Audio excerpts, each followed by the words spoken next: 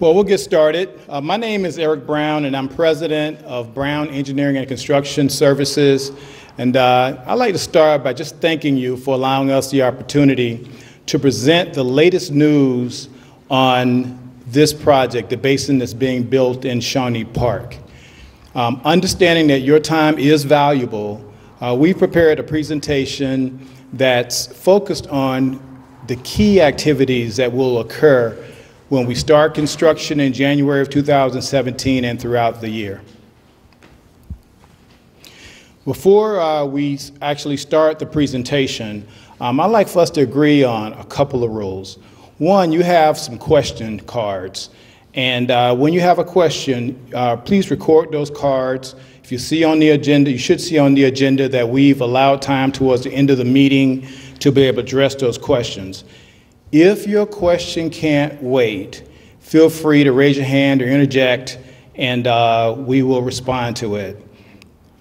Understand, though, as a facilitator, I do reserve the right to parking lot your question, which means if it's going to take too long to respond to it, or we just don't have enough information tonight to respond to it, we will record your name, we will record your address and your question, and then we'll coordinate some time with you to address that issue at a more appropriate time.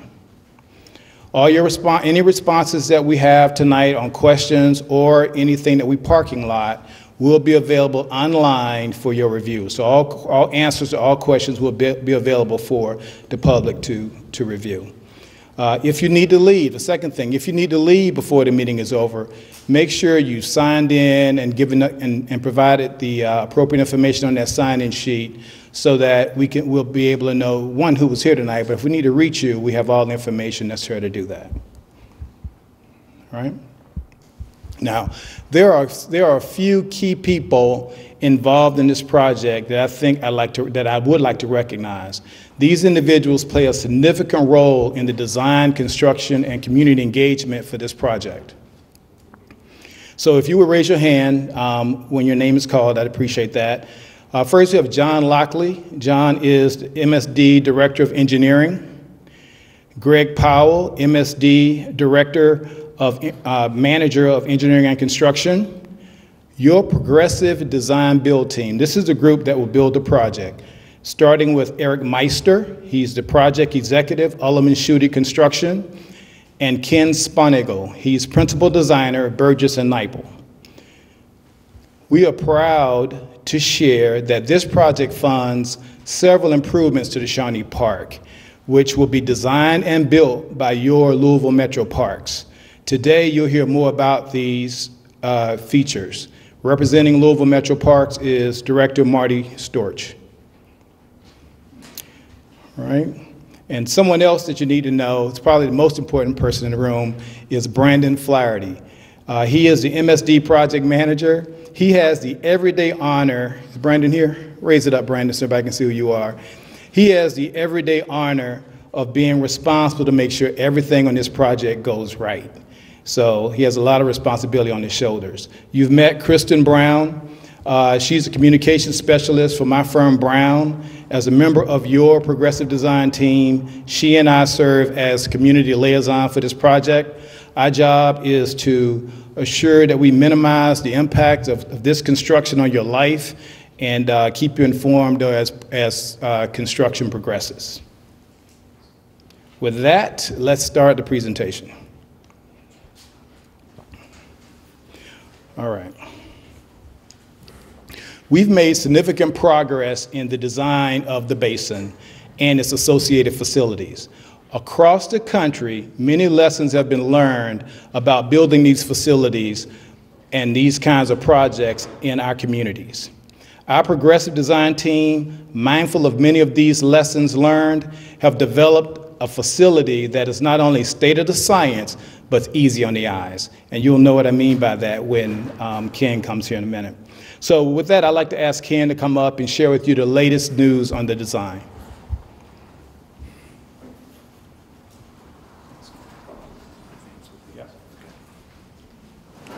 Thanks, Eric. As Eric had said, my name is Ken Spinago with Burgess and Nyepel. I'm the design project manager for the project, working directly with Eric Meister as part of the Progressive Design Build team. So what I wanted to do is take you through some of the design components as we have them now, and do a little bit of discussion about what's different than what was the design before. So in this slide, we've labeled where the basin goes, and so this blue rectangle depicts where the basin's going to be, but that basin is completely below grade. So there's about 15 feet of soil on top of it. So when the construction is done with this basin, the Great Lawn is going to be restored to exactly as it was before construction. So this basin is buried, and just as a reference, the Duffy flagpole is here. A lot of the references will be from the Duffy flagpole to kind of give you some perspective on what you might see, or what, more importantly, you don't see in the park as we do the construction of the project. So the basin itself, it's a 20 million gallon capacity basin, and this is to store overflows so that in a big storm situation, those overflows don't go to the river. So this basin will store that overflow until the treatment plant can handle that, and then it'll be pumped up to the treatment plant. The basin itself is about 480 feet in the long direction, and this is the north-south direction, and then 207.5 feet in the other direction. It's about 55 feet deep on average for the basin. And the soil coverage, I said 15 feet, it averages 12.5, but it's anywhere from probably 11.5 to 15 feet of soil coverage on top of that basin. So this is a depiction of a generality of what the operations building was going to look like previously, and this was before some of the discussions I know that have been had about the project. Yep. So you know, the operations building, the basin will be a big concrete structure underground. So that you know, the operations building, the basin will be a concrete structure underground, and connected to that structure, very adjacent to it, is going to be a separate, another facility, and that is a facility where MSD and their staff actually go in order to operate the basin. So it's not a separate facility; it's integrated with the basin, primarily underground. So thank you. Eric is my engineer translator. So one of the things we want to point out about this is this has been revamped. This is not what the current design is for any type of an operations building in the park. We have heard some of the comments, and we have redone this. So what it's going to look like now, and this is from the area close to Southwestern Parkway. The only thing you're going to see back here is there are some retaining walls with some fencing along it, and a little access drive here for MSD vehicles to be able to pull up into the operations building. And you see just one face of the operations building. Everything else of that building is also buried below grade. So you won't see any type of MSD operations building or maintenance facility of any type above grade. It will just be that one face of a wall.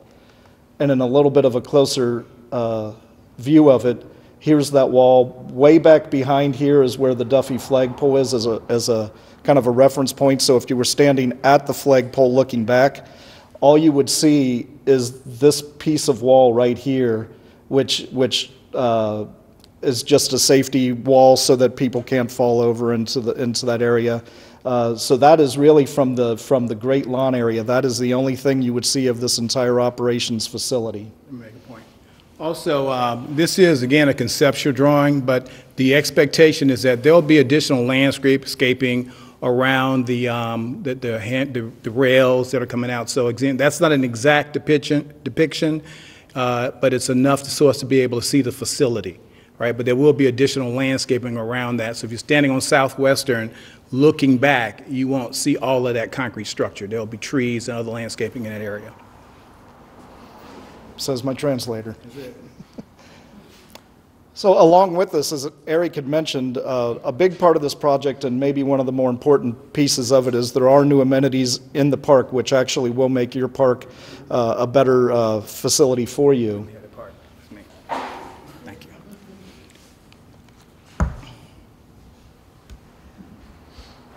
All right. As Ken has shared, this project is funding many improvements to the park. While these improvements are still in a very early concept phase in development, they will introduce some new park features as well as renovating some old ones. So Ken and then Marty will take a moment to share with you the details about these improvements and what our plans are for bringing these features to the park. Gotcha. So what this plan is showing, and just as a reference, Duffy Flagpole is right in this area, right in the middle of the Great Lawn. What this is showing is some of the paving that's going to be done as part of the project. As part of the construction, this piece of the loop road will be fairly torn up, so that's going to be completely replaced. So that will be all new pavement by the time construction is done. The blue area, which is the rest of the loop road, is going to get a new overlay of pavement on it. And while it's not in bad shape now, as part of this project, we are going to do an overlay for that road so that it is in good shape for years to come. And we've got a little bit of pavement down in this area of this operations building. This is the building I said that's really buried. It's right here. There's a little bit of pavement right there for access for MSD vehicles. So there is a little bit of pavement down in this area that's going to be done as part of the project. So that's the pavement that will be done for the roads. And then there's an existing gravel lot here right at the Spray Playground. That's also going to be paved. It's gravel right now, so that'll be paved as part of the project as well. This is a photo of the existing open-air pavilion that's in the park. And the reason we bring this to your attention is there's going to be a new pavilion that will be constructed as part of the project. It will have restrooms with it. It'll be open air, much like this is open air, but we're still working on some of the design concepts and working with Marty at Metro Parks to make sure that the design is in keeping with what it should be at this park. So there's still design work being done, but we just wanted to show you just kind of a concept from what's already at the park for what an open pavilion may look like. We're still working through some of those details, but that is a new facility that's able to be used by the park patrons.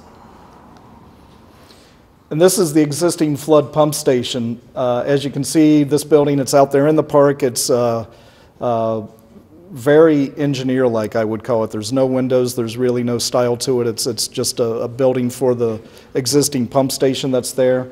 We are going to do some things to that building to upgrade the facade, make it more in keeping with what you might want to see in the park. So there may be more landscaping around it as well, and maybe some screening to help hide it a little bit to maybe blend it more in with the park around it. So there is going to be work done to that, and once again, working with Marty with Metro Parks, we'll be working on what's the style, what are those upgrades going to be to make sure that as a design and construction team, we do a good job of really giving something that that your neighborhood really would want to have in the park.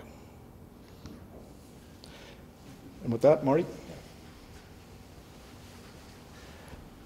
I want to thank Eric for the promotion that I got this evening. It'll be reflected on my next check. Oh, you can't do that for yourself. I'm sorry. Thank you all for being here this evening, and I want to thank MSD, Olmsted Conservancy, and the whole Parks and Recreation team and councilmen for being involved in this process. It's been a long time in getting to this point. One of the things I'd like to add that between the improvements that we're going to make, along with the improvements, the in-kind, it's about $2.5 million in total renovations to the park. So with that, oh, I went the wrong direction. Was what? Click back.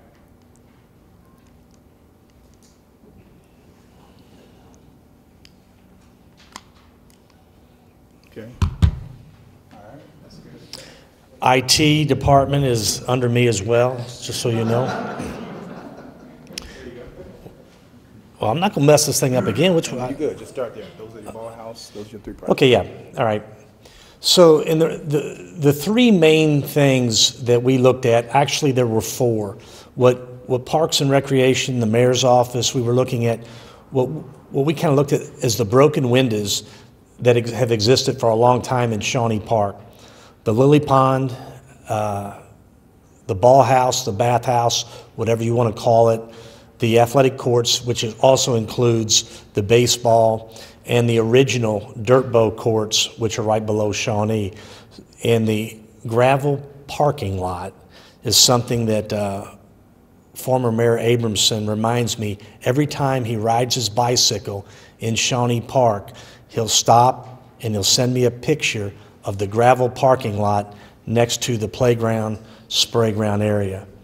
So these are some recent pictures. Those that use Shawnee Park all the time know the current condition of the lily pond is offering more of old dead cattails, garbage, and leaves. This is, again, the current, I mean, this is current. These were taken on Thanksgiving Day, actually. So part of what we wanted to do was get back, and I know he said, I know Eric said this is, and Ken said this is going to be Metro Parks. Actually, this was one of the projects that Olmsted had identified for a while as something that needed renovation, needed restoration, and it was a key component of this project. And so this and the shelter, it really didn't take a good picture of the shelter, but this is going to be one of the key areas that we're focusing on, again, with the Olmsted Conservancy. And this is the ball house, bath house, whatever you want to refer to it as. This has existed probably, I'm guessing, 30 or 40 years since it's really been inhabited. Obviously, you look at it, it's deteriorated state. Last year, I did have staff go ahead and take the wooden ramp off of the front.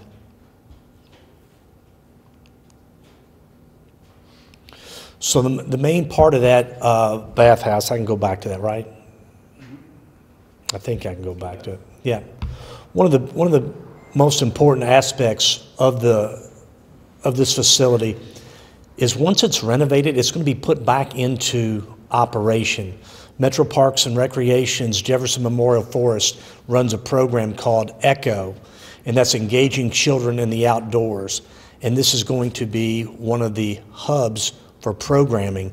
So this will become active again, actively programmed, which is kind of important to Parks and Recreation, and I hope it's important to the community.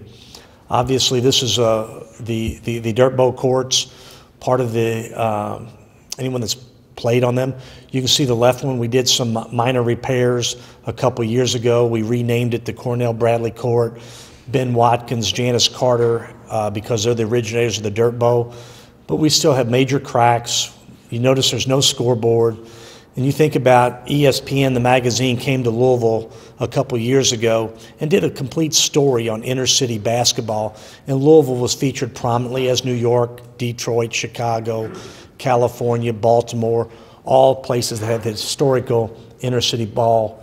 So one of the ideas here is to renovate and rejuvenate these courts, have bleacher seating, have a real scoreboard, and some things that will make us kind of proud that the Dirt Bowl's been in this community for 45, 46 years. So with that, I'll swing it back to Eric. Thanks for the promotion. You got it, no problem. I'll look for a check. All right. So let's get to what I think is the meat of this presentation, and that is construction starts January of 2017. So what should you as residents and as a community expect during this time?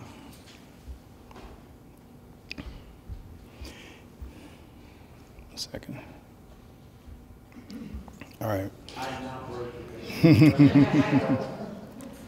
All right, so what does this mean when we say construction is going to start? How will it affect your day-to-day? When will it end?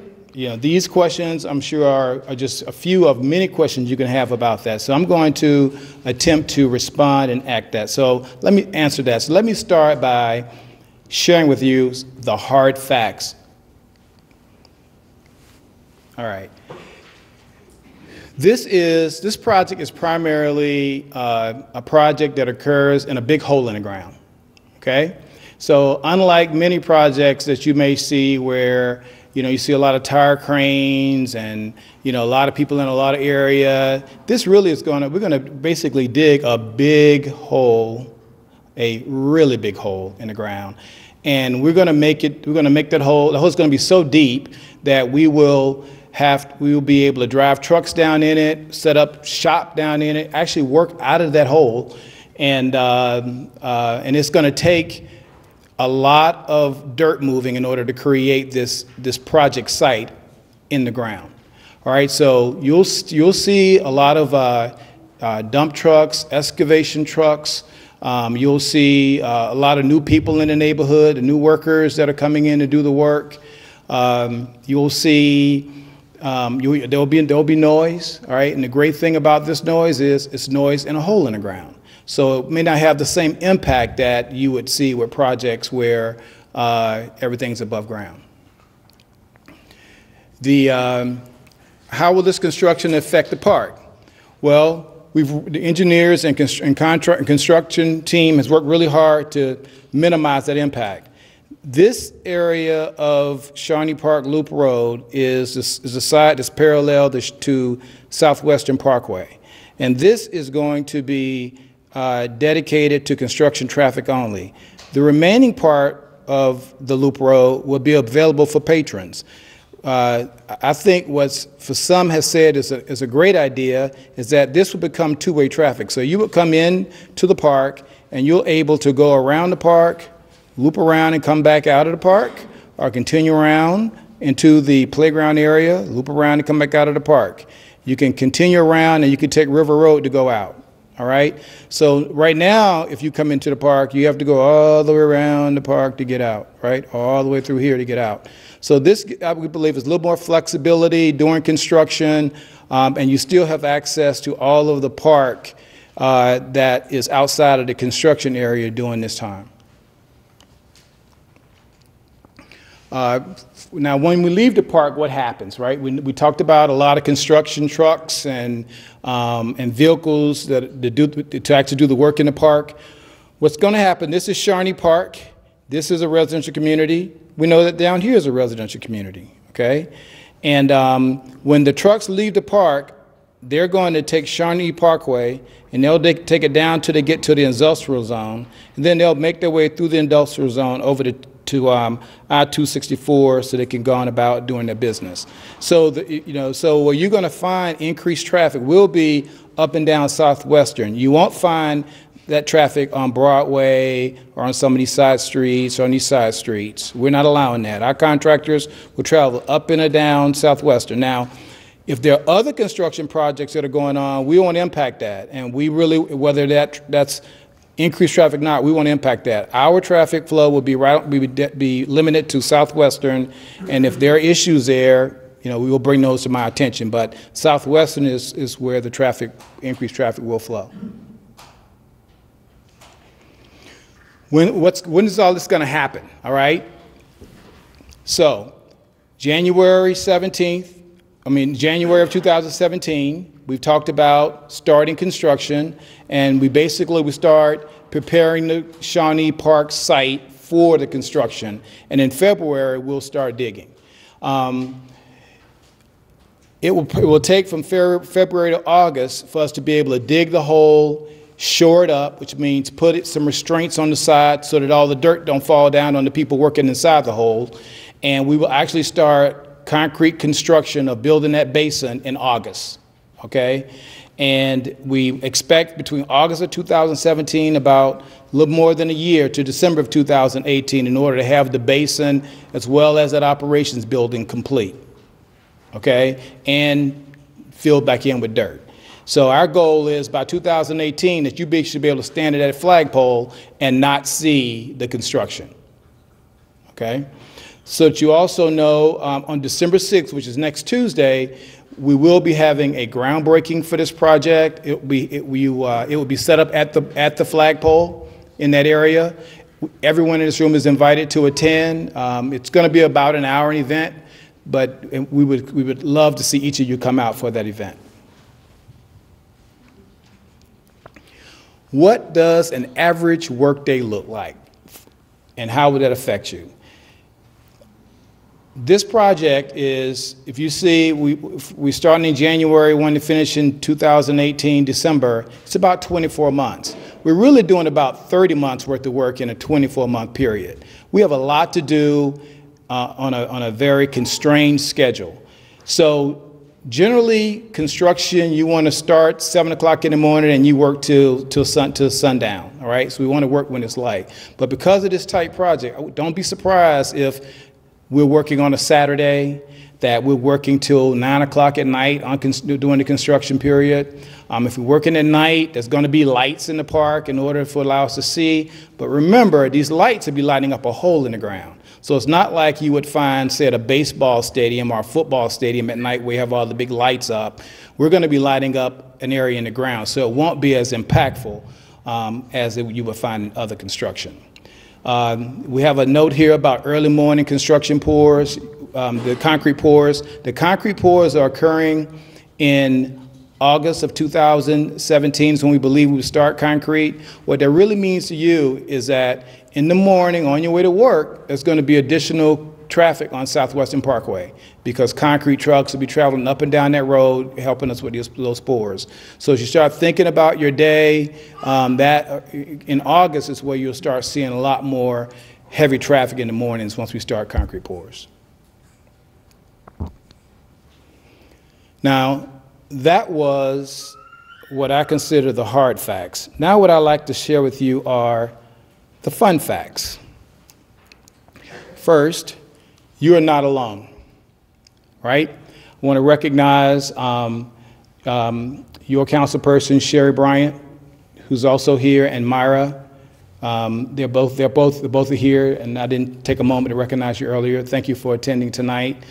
But there's a stakeholder committee made up of residents from the community, your council people, MSD, your advocacy group, Olmsted Conservancy, and they're all working together to make sure that the work that we do in the park gets done on time, that the way we do that work minimizes the impact on your lives, and at the end of the day, with the features and the basin, we create more value for the residents of Shawnee Park.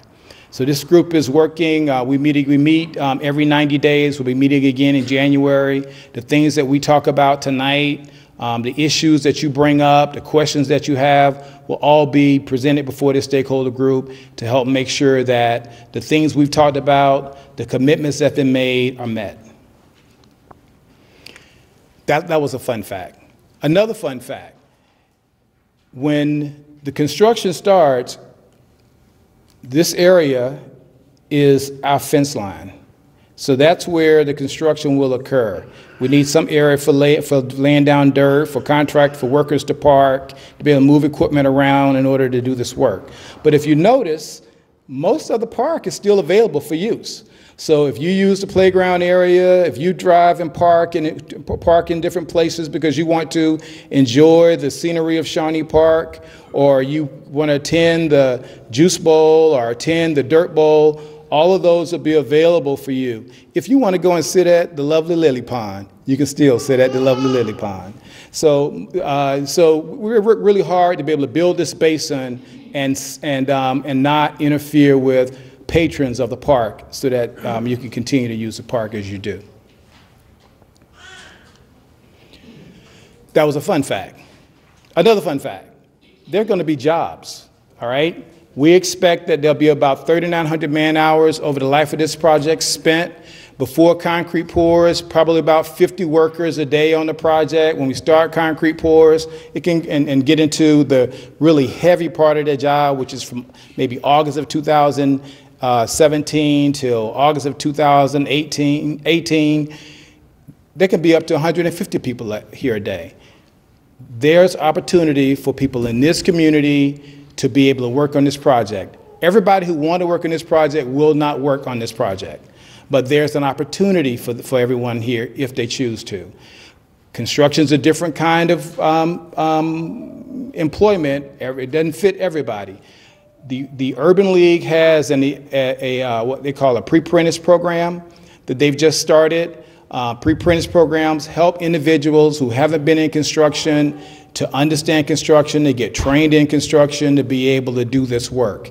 If anyone is interested in that, I urge you to reach out to the Urban League and share your interest.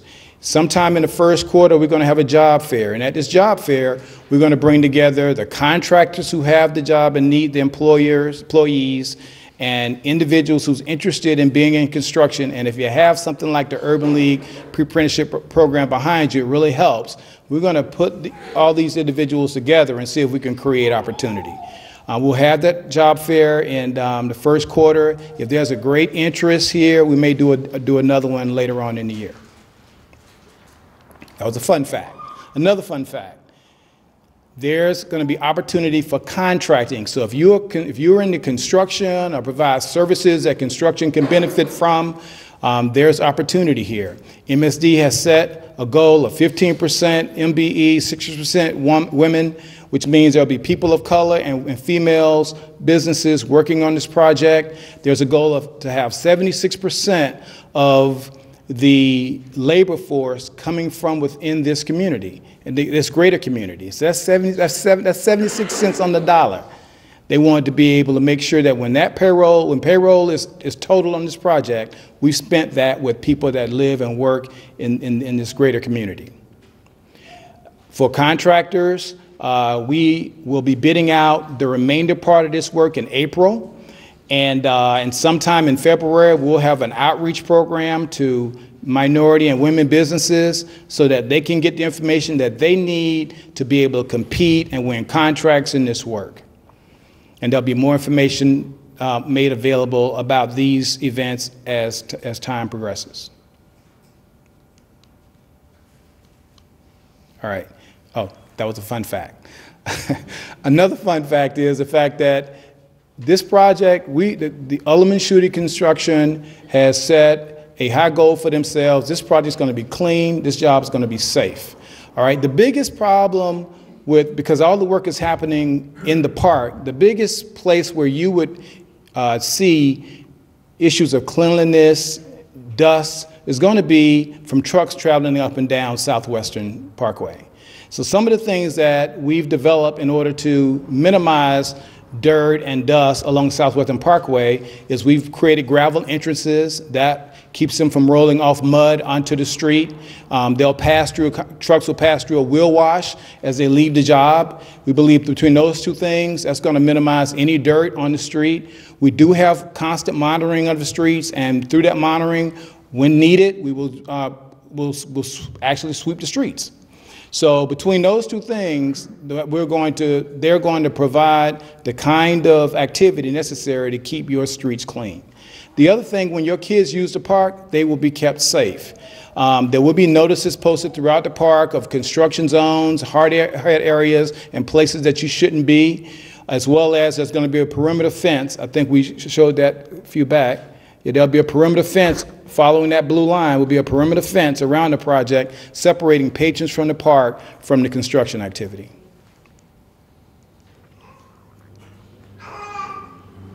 Right? We're about to wrap the presentation portion and move into questions and answers. Before I do that, though, if you have written down a question card, could you raise it? Kristen's going to come and pick up the question from you if you have a card with any questions on it. Okay? We'll do it the old school way. We'll raise hands. All right? How are we going to communicate throughout this project? We've done a few things. Sherry's newsletter is an important part of our strategy. I'm sure everyone here gets it and stays in tune with it. Things that you need to know about this project will be posted in her newsletter. We hope to also put some articles in there about what's happened on the project so you can stay in touch. Gail Strange has a radio show. I can't say that everything about the project will be on a radio show, but the most important things, we will ask her to post those on her radio show. Of course, if you're a patron in the park, there will be, again, notices in the park. If there's some things that are changing, we will note that in the park so patrons will always know what's safe and what's not safe in the park. But most of all, we have a website, ShawneeParkBasinProject.org. This is a place where you can get the most up-to-date news about what's happening in the park. All right, so I want everyone to make sure you record that, Shawnee Park Basin Project.org. I have a website, have a clip from the website. This is a screenshot of the website. On here, you'll be able to get any kind of upcoming news.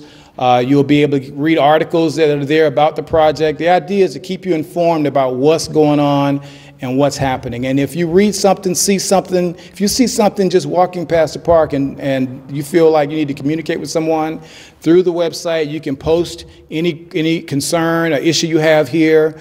We will get it and we will respond to you within a 48-hour period with that, with letting you know that we got it, and hopefully a response. If we don't have an actual response at that time, we'll let you know, and we will tell you exactly when we will get a response. Some questions that residents ask are hard, and we have to figure out the right answer because we want to make sure we answer you adequately each time. All right? Yes. Remember one of the early questions people were asking about the construction and were you anticipating rock or dynamite? So there's a lot of concern of that to some of the neighbors and people early on. Mm-hmm. Yeah, that was all of the test bores that we've done on this project doesn't show that we're going to have any kind of rock issue. It's really a dig job, not a blasting job. So at this point, we don't expect to have any of that occur on this project. The number missing from your phone number. Ah, it's always something. Kristen, can you have that number? We'll make sure we correct that. One on the PowerPoint, and we'll post it here before we just fix it on the PowerPoint before we get done. All right, thank you. With that, I'd like to open the floor for questions. Yes, sir. Could you state your name and your address? Yeah, I'm Charles White. I live at 221 North Longworth Avenue, right around the corner. My concern is, well, first and foremost, it looks like a nice project, so thank you for pouring some interest and dedication into the neighborhood. Thank you. My concern is more with air quality. Let's do anything to help the air quality around here because it's horrific, man. Last year, it used to mainly be on the other side of Broadway by the tracks where the plant is. Strong wind might bring it over this way, but now I actually work from home and go in my basement, man, it smells like feces. I've spent like maybe over $100 on chemicals trying to get the smell out of my home. And I'm just wondering, with this, trying to, direct water where it's supposed to go and stop backups, will this do anything to help improve the air quality? I'm going to respond to that question, and then I'm going to open the floor. I don't know if that's the question that that Greg may want to address. But the first question is about the basin. The basin is designed not to smell. We've been involved in 3 basins, 2 in Cincinnati, and the way basins work basically is that during most times the basin is empty. There's nothing there, just air. And during a storm, when the basin fills with water, when the water goes into that basin, that trapped air can get displaced and be exhausted during that time. But what happens after an event occurs and the water that came into the basin has been pumped to the treatment plant for treatment, the basin is designed with a washing system, and that system washes away any residue that may have entered the basin with the stormwater. Okay, and because that washes it, there's really no material in there to degrade in order to create an odor. All right, so basins are designed not to smell. We have 2 in Cincinnati. Neither system has ever caused a problem, all in residential communities, and neither system has ever had an issue of complaint of smell from the communities. Now, when we design this basin, we are designing this basin with some systems called odor control. It's almost like a fish tank, right? Some carbon, you run the air through the carbon before it goes out, and it traps any odor in that carbon. This basin is designed to accommodate odor control. If for any reason odor becomes any kind of an issue, your community has the ability to actually install odor control. But I'm talking about this is really about the basin first. So and I understand what you're saying, that there's an odor, but what we don't want to do is build the device that adds more odor to the community. And this is really addressing that issue, that this basin is not going to not going to create a worse problem when it comes to odor. It may not solve your problem, and Greg can talk directly to that, but as far as making it worse, that's not what this project does.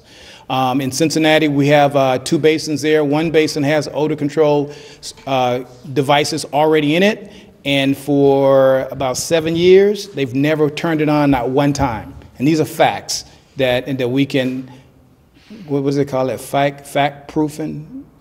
They did do it, fact checking, yeah, you can check that fact. And so that's one issue, and the other one doesn't have odor control, and we've never had a problem in the community. So I don't expect that you're going to have a problem here with this basin creating current odors. Now, your other question, I don't know if you want to address it at all, Greg? As far as,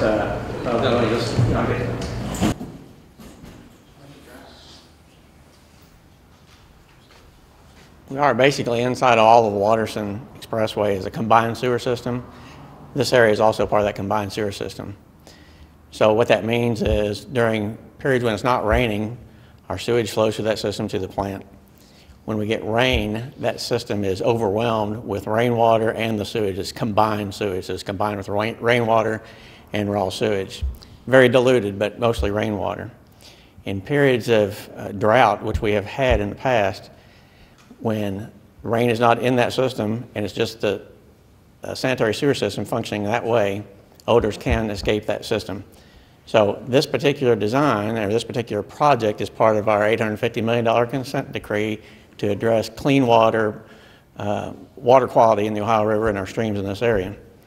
So what I would say is that the efforts for this is to keep untreated water from getting to the waters of the U.S. or to the Ohio River in areas of this. But again, in a combined sewer area, especially when there's an area where we had no rain for a while, we will smell those odors. But again, this project was never designed to address odors in that area. A lot of times what we can do, and if there's, and we've said this before in public meetings, if we've had a drought and we smell some things, you can call MSD and we can go out, and what we can do in these catch basins, they're called trap catch basins, just like a trap in your home and under a sink. We can put some water in there, and that keeps some of the sewer gases from escaping the system. It acts as a trap and a barrier for that gas coming out of the sewer system.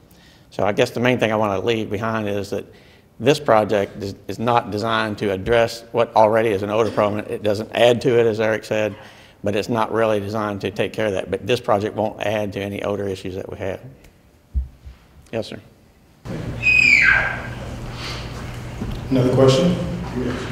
I had a question about, I'm John Johnson, I live at 613 Southwestern Parkway, immediately across the street from the project. Light pollution and dust problems are my major concern during the summer. Light pollution in the winter hours. Will this site be lit 24 hours a day? Years ago when they had ball diamonds over there, they were, ball games that took place late in the evening. They were like, there's going to be quite a bit of light that shines off of that project down on the houses along the parkway. That's 24 hours a day, or it's going to be cut off at 9 in the winter hours, or will it remain, on 24 hours? And then during the summer, like we've had a dry period, there will be a considerable amount of dust generated from that project. In a problematic situation or scenario, that would cause a lot of concern from the residents there. We'd have to close windows, park your car inside, do all the things to mitigate it ourselves. Will you all be doing anything to mitigate the dust problems that will be generated from this construction? Absolutely. Let me address your first question around light pollution. Again, this is a good example of what we're talking about. We're talking about digging a hole in the ground, and our hole will be deeper than this hole and be bigger than this hole. But if we're going to light something, what we're trying to do is light up the hole, right? Some of the examples you gave are more like lights that are high in the sky, right? To light the ground. There's no lights in the park now. Right. There are street lights, but they're all out. Right. But the problem would be, it would have to be 9 o'clock tonight. You would have to have lights there for the construction trucks and people going in and out. Here, again, in this community, 9 o'clock is the cutoff for construction activity, so you're not going to see anything after 9 o'clock. Between 6 and 9, you can see some lights. But the majority of it's going to be about lighting the hole, right? And so would you see truck headlights, those kind of things moving back and forth into the park? Absolutely. But only to 9 o'clock. The other issue around noise, we're doing something called erosion control. What that's going to do is help keep that dust down, keep dust from flying. It's hard for our workers to work in a dusty site, right? So dust hurts our productivity. Again, the work is happening in the hole, all right? It's not above ground like you would find in other projects. And we may have some dust to stir up down in the hole, but above ground, erosion control techniques, we believe we'll keep that minimized. Again, we got Shawnee Park Basin Project.org. If you find that you have an issue, you're going to call the correct phone number or go to the website and bring that to our attention. We will respond to your need, again, within a 48-hour period, and hopefully we'll have it resolved. At least you'll know what the direction we're going to take in order to solve that problem if you're running into a problem. And I suggest when these kinds of issues occur, don't let them laggard. I mean, just hop right on it right away, make the phone call, get on the website, but just don't let it linger and just really fester, become a bigger problem than what it needs to be. It's a 2-3-year project, Right. It's going to affect So we want to start early. So if you find a problem early, let's start early, so we can make sure that the systems are in place to not have that occur. Sir, you have a question? My name is Corey Williams. Cover house in 39 from Miami. And my question is, with the additional construction and traffic, is someone going to be monitoring the quality of the roads and whatnot? Might affect. Are you where are you? As soon as you come off Southwest Parkway, right off. Okay. Yeah. It's we're in partnership with the city of Louisville. There's no question that the condition of the roads is something that are important to us because, again, Go back to the one slide that had your construction traffic, because his house is not near. I didn't think so. This one. Here you go. So you're saying, are you up here? Where you up here? Yeah, like right behind. We won't in your area. There won't be an impact on your road because we're not going to work there. We'll come out the park at Broadway and Southwestern, and we'll continue down Southwestern and get to the highway. So we won't have construction traffic anywhere in this area. Everything's going to be restricted to Southwestern Parkway. But even on Southwestern Parkway, the condition of the roads are important to us. And if those roads degrade over the next year and a half, there will be conversations, because it's residents, there will be conversations. Our stakeholder committee that has, like as I said, Sherry and other residents on it, will address that to make sure that the community has what it needs to operate. And I'll just add, the project is bonded for such that, so that if issues come up and the roads need to be repaired, there will be resources to fix the roads. Again, if it becomes an issue, don't let it linger. Bring it up, Shawnee Park Basin Project.org, and the phone number. Let us know. Yes, sir. My name is Keith. We live at 319 Southwestern Parkway. We are about 2 blocks north of the area. My concern is the beauty of Shawnee Park is going to be disturbed by the loss of trees and other things. But my concern also is for the amount of dirt that you move out of there. What will you do with it? That's a very good question. There's about 80 tons, am I right, of dirt? Roughly, there's roughly 200,000 cubic yards coming out of there, going all the way over there. It won't be reused in Shawnee Park at all. Well, let's tell you, we do, one of the amenities is to make some improvements in landscaping and maybe address some of the architectural features of the landscaping in the park. So there's conversations that the stakeholder group is having now about what do we do with that dirt, how do we help use that in order to make some improvements? Olmsted Conservancy is very involved in about using some of that to help with some of the landscaping and the topographic view of the site. So yes, there will be some that will be used on the site, but the majority of it is going to be hauled off. Should the residents of the neighborhood be involved in that since they live here? We do have a stakeholder group. That stakeholder group consists of residents from the neighborhood.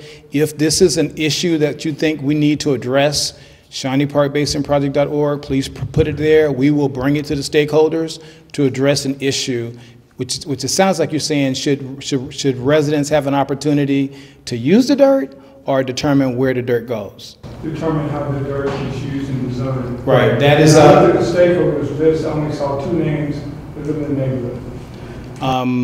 The stakeholders, see, we have 4 names on there that live in the neighborhood. Sherry lives in the neighborhood, Myra lives in the neighborhood, Gail lives in the neighborhood, Jan Waddell lives in the neighborhood, of 12 people.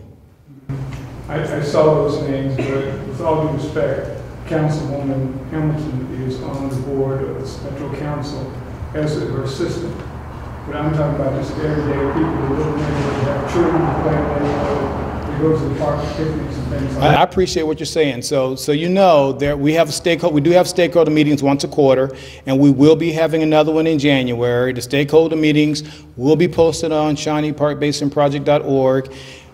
They're open to the public. There's a section of that meeting where the public can stand and voice any opinions of things that work that they believe this group should be working on. So if you do have an opinion that, you're free to come to any stakeholder meeting, voice your opinion. There are residents on the committee, and the public's invited. So if you have a voice to be heard about these kinds of issues, come to the stakeholder meeting and voice your opinion. And you know, the stakeholder group will take all of it in council.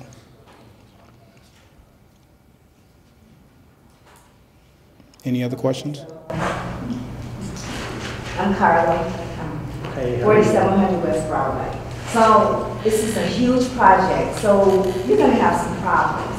And I'm hearing you say that all we have to do is voice our opinion. At what point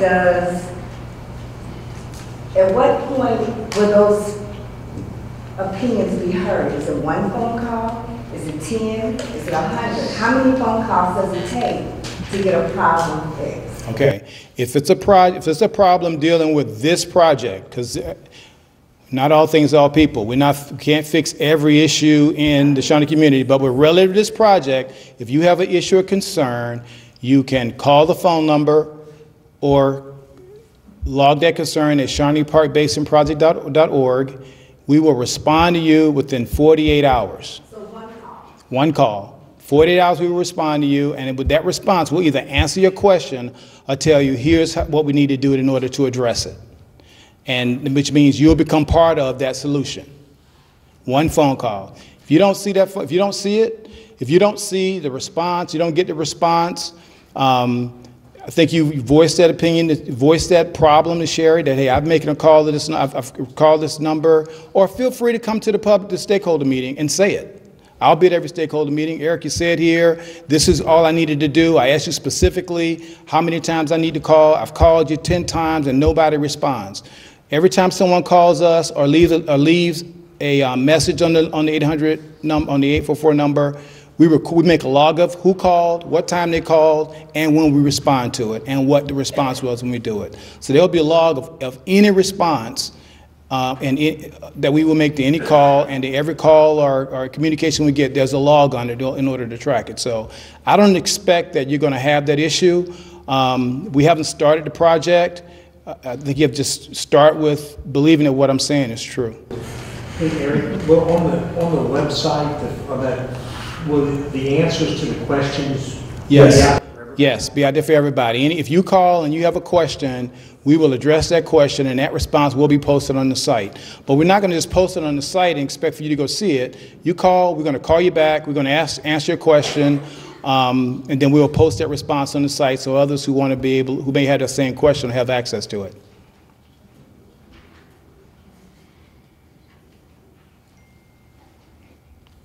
One last thing I want to say. Just so you know, my job as community liaison is to respond to these kinds of issues. So this is what I get rated on. For me not to do it, I'm not doing my job, and that's not going to happen. So if you have an issue, please, ShawneeParkBasinProject.org, call the 844 number. We will respond to you within 48 hours. And then at that point, you'll be in the process to be able to make sure your concerns have been heard. If you feel that you have an issue that's not being addressed, feel free to come to our stakeholder session and voice your opinion. I'm sure there'll be another public meeting. You can voice your opinion. So I think there's different avenues by which you can be heard and your issue can be addressed.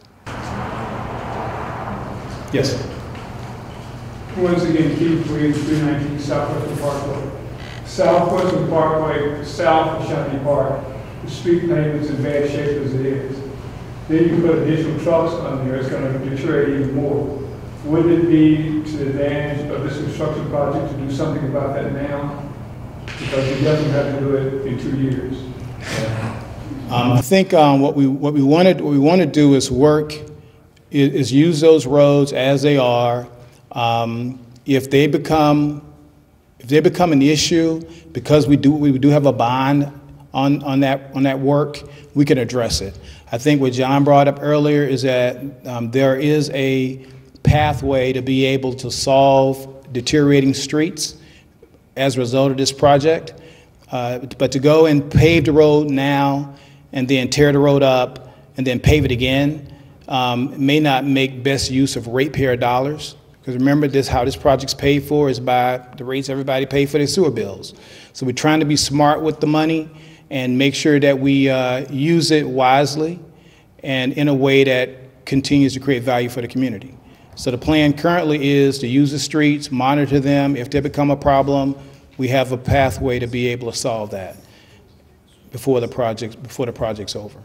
And I'll just add, we'll work very hand in hand with Metro. They have their inspectors, they'll videotape, they'll do everything for the pavement. Trust me, if there's the slightest crack that happens after the fact, they'll contact us. So there'll be their eyes on it too. So there'll be multiple venues of making sure that the road and the asphalt and everything is maintained. And if something gets damaged, like I said, we've done it before and it gets fixed. But the good part is that it really wouldn't make sense to go ahead and pave everything nice and fresh now and then have trucks go over for 2 years, because it could cause damage. So we'll monitor it and then we'll correct things as need be once the project is near completion. And Keith, Metro Public Works, they have a paving project, and Yeah. we've had them in contact with the MSD engineers as well to talk about the road project, and I think it's one of the things that the stakeholders are going to talk a little bit about. That's a great question. They have like a 5-year cycle window on how they do the different streets around the county, and they're working with us so that they know not to do anything until we're done, and then they're going to come into the area after the fact to make it all nice and fresh. Can I just add, you all saw my list that I put out earlier after the budget passed of all the streets that were going to be paved down here in Southwestern and Northwestern Parkway were on that list.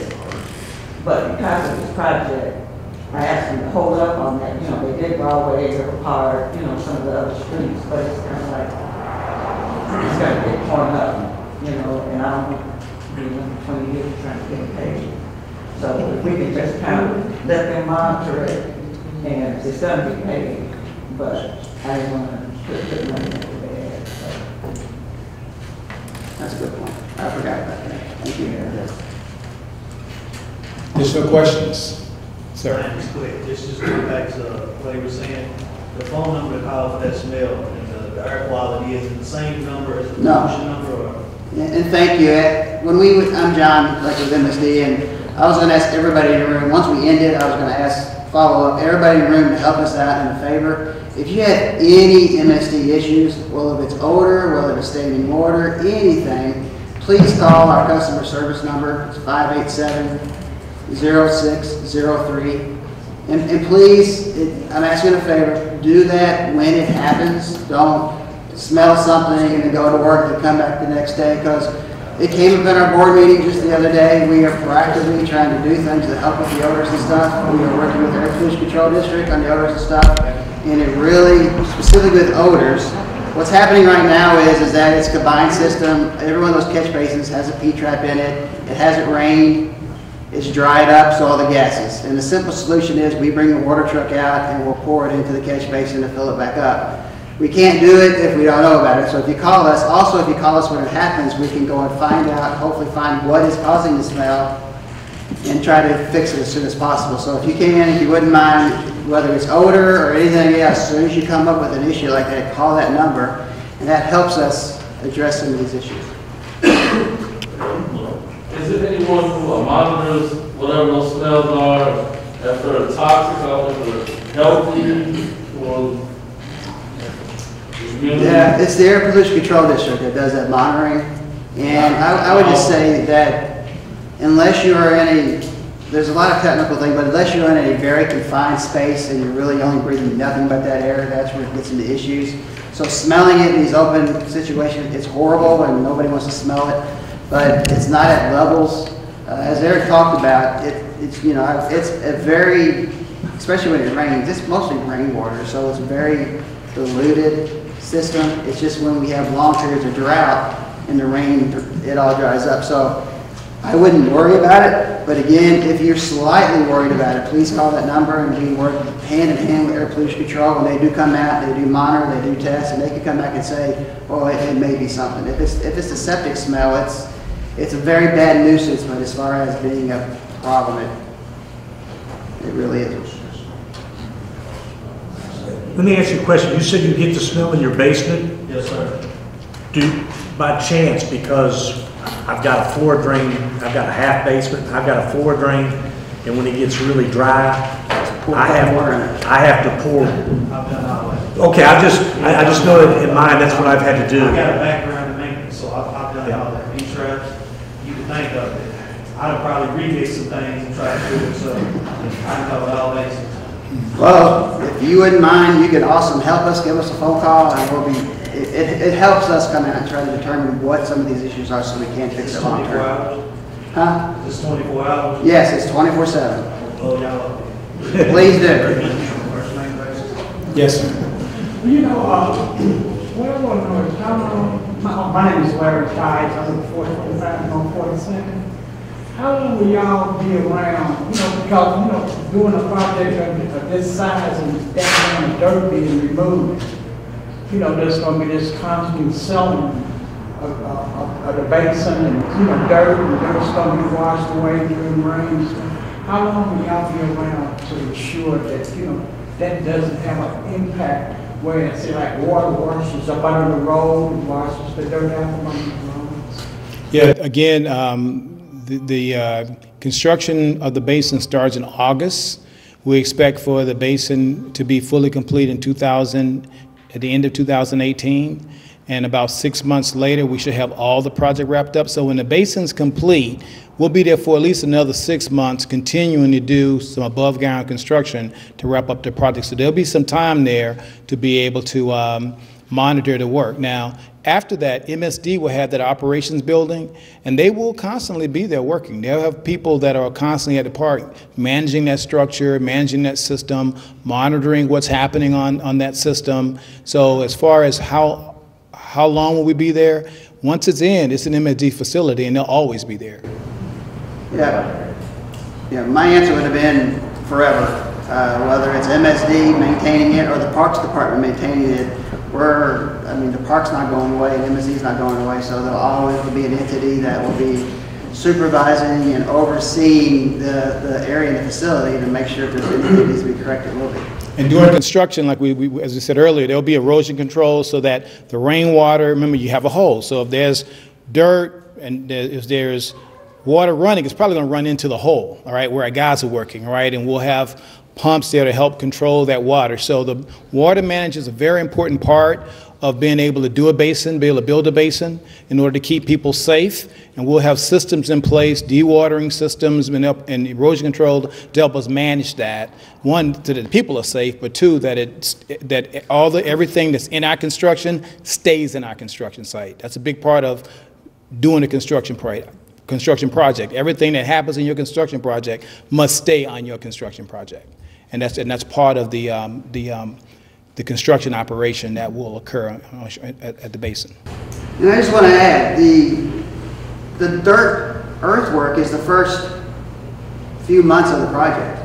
Once we remove the earth and have the hole dug, which is by August of next year, there won't be any of that. So it's basically next spring, next early summer, and then it's not the whole entire 2 years of the project. So that is the big part of, that's why we brought it up, is that is where the dirt and the big effort of the dirt and the potentials for the mud and all that kind of stuff.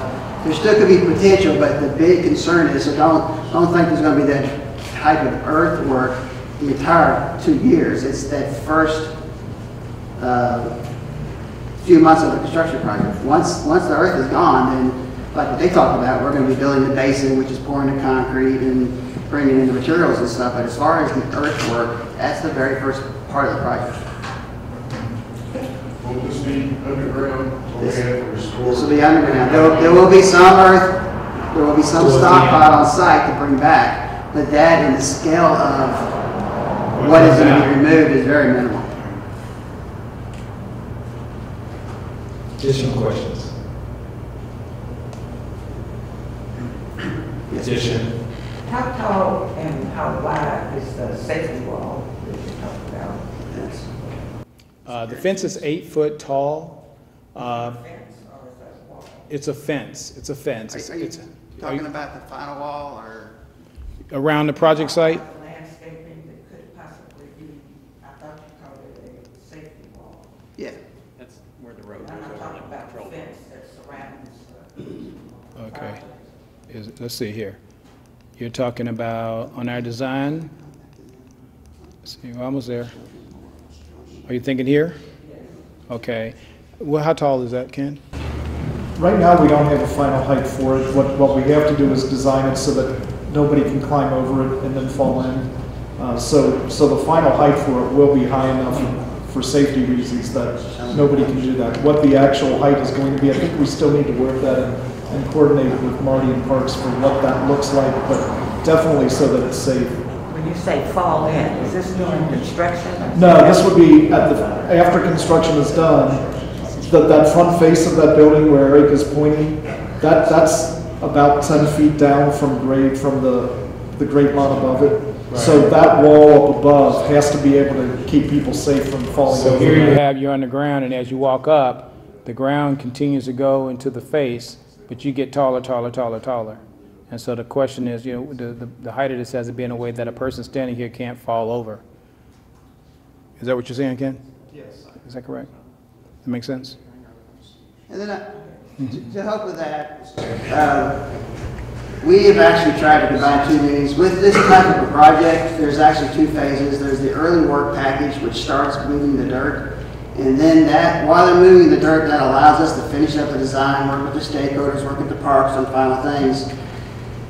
We plan to come back to show you guys, all right, just how we had before the communication process. This was sort of like to say, it's a part of our dust, you're going to see some earth moving, but we also, early summer, kind of come back and say, okay, here's what some of the final features are going to look like as far as the pavilion. Here's a little bit more detail on the wall you just talked about. Maybe even ask some questions of you guys, does this look okay, stuff like that. So we're still doing that process. It's just that we were afraid you guys see earth being moved, and then everybody go, oh, there was no input from us because, well, the design's not done. That's part of the progressive design build. You get a team together that they design it as they go. So we are ready to move the dirt, but we're not ready to design and show the final. We're just the opposite. So we will come back with renderings and a little bit more details and part of the stakeholder process, talk about some of the amenities that are going to come back here. Yes. One of the things Mr. Williams mentioned was about a loss of trees. And I know that was a concern at the previous site where there's going to be a maintenance building. Do you all have an estimate of how many trees will may or may not be lost? Yes, I don't have the exact number of trees.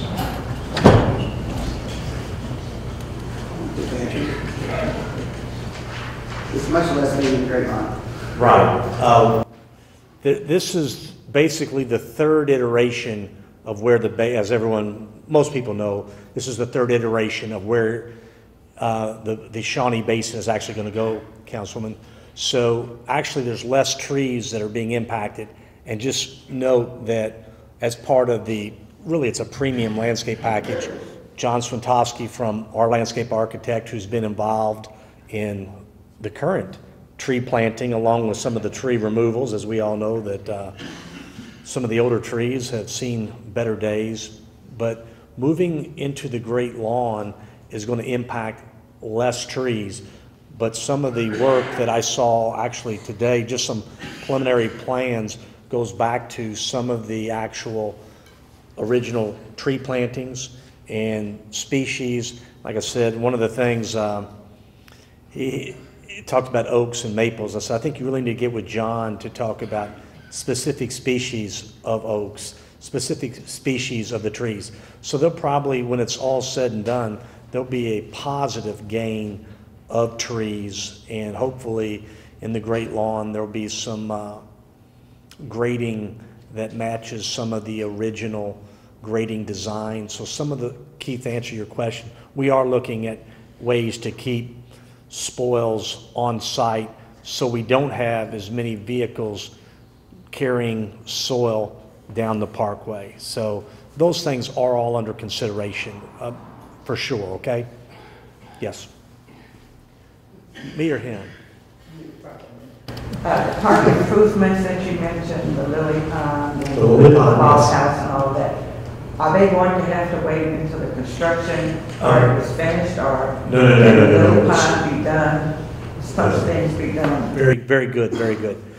I'll take the lily pond first, and we just started major, I guess we really just started this week just really talking about the lily pond and the original, using the dollars that they originally looked at and the shelter. It's not just the lily pond. You see the condition, yes, the little gazebo by it, all the things there that are associated with the lily pond. That work is not going to wait into 2019. The bathhouse, we're also trying to utilize some of those funds for another grant. So, that building, again, I can remember as a little kid, I mean, last time I can remember being in it as a functioning thing, I was a little kid, and it was a recreation.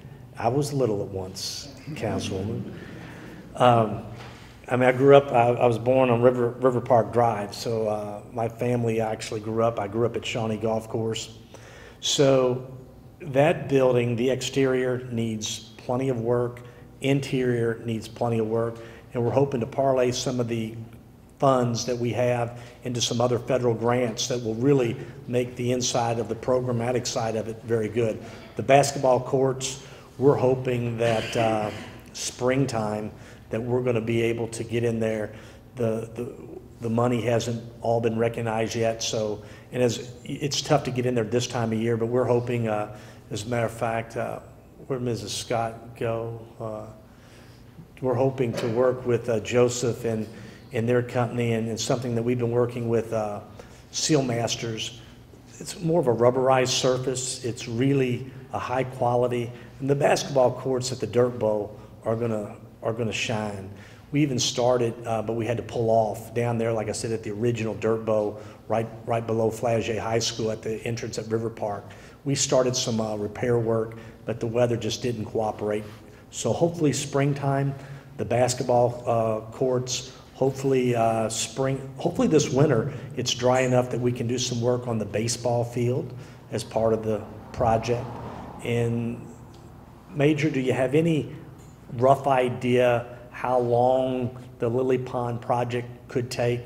It's just too early on that. So, but that work will not have to wait until this project. It can be going on simultaneous. And you didn't have it on the list, but the amphitheater needs to be fixed as well. Okay, yes. The amphitheater is different fundings and different monies to be looked at, okay? It is definitely in our deferred maintenance plan of action. Does that mean I'm gonna get a hug from you, Myra, before the day is out? Doesn't look like it. I was close. Maybe when it's done. I was close. I was so close. Thanks. I never heard the flagpole referred to as Duffy field. You know, but it would be nice to have a flag there. It would be nice to get that flagpole when this project is complete, to have a light and a new flagpole at Duffy. Take it done. That's okay. I'll do that. John from MSD said that will be taken care of. We can put a flagpole up and all that. It will be uplit too, okay? Thank you. You're welcome. We can put a Duffy sign. A little plaque. Are we getting close? Any additional questions? Well, this concludes our public meeting. I want to thank each of you for taking time out of your busy evening to join us and ask some great questions. Again, I'd suggest you go to ShawneeParkBasinProject.com with any concerns. You don't have to just be concerned. If you want to go and say how great we were tonight and how informative this meeting was, you can do that too at ShawneeParkBasinProject.org. So thank you very much.